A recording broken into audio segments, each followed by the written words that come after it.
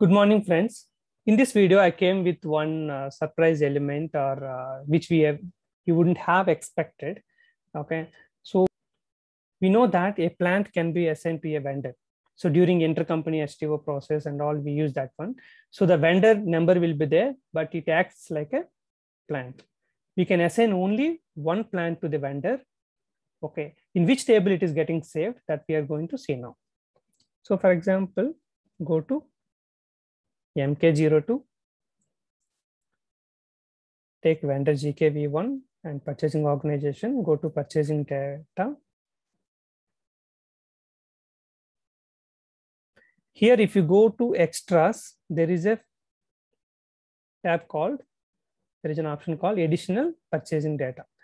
In this additional purchasing data, you can assign a plant to your vendor. Okay, in which table it is getting saved? Click on technical details. See, it is stored in LFA1. So it is stored in general data. For GKV1 plant, you can, for GKV1 vendor, you can assign one plant. For example, I assign GKP4 and save it. Okay. So one plant can be assigned to one vendor. That respective field is stored in LFA1 table, but not in LFM1. Because that is available in purchasing data. So you may think it is available under LFM1, but it is available in LFA1. For example, go to SC16N, give LFA1 table and give the vendor GKV1. GKV1 is assigned to which plant? You can double click on this.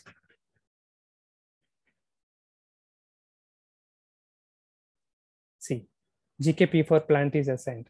So the plant assignment will happen in additional purchasing data under purchasing view, but the field is stored in LFA1 and one plant only can be assigned to one vendor. You can do the same negative testing. Go to MK02, give GKV5 vendor, go to extras, additional purchasing data, try to give the same plant. See, plant GKP4 already assigned to vendor GKV1. So you cannot assign same plant to another vendor. See how beautiful that message is written. You don't have to verify. It didn't say that plant GK4 is already assigned to another vendor.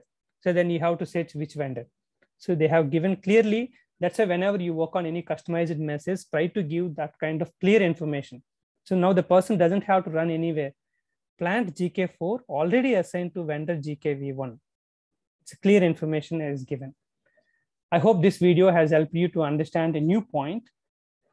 A plant can be assigned to the vendor, we learned here, and that is assigned under purchasing view, extras, additional purchasing data, but that is stored in LFA1, and one plant cannot be assigned to more than one vendor.